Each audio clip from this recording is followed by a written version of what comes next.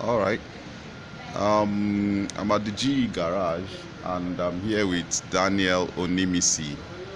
He's he's making models. He runs Biomedixx,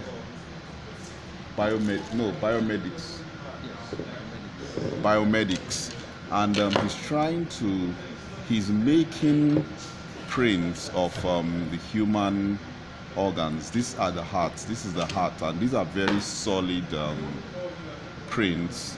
This print, he 3D printed it. This print is kind of how do I say? It feels more like a heart. Of course, I've never held somebody's heart, but it has that elasticity about it. So eventually, yeah, this is what he did. No, this is a friend in Zurich. Now Wow. he's using silicone. Silicone for his. But the snag to this is because silicone isn't bioprinted. Okay. And it's not self-sustained. After 45 minutes, it breaks down. So Wow. we're trying to create bio-engineered tissue. Okay. That sustain itself with ionic potential, Hmm. as well as the nutrients. Yeah.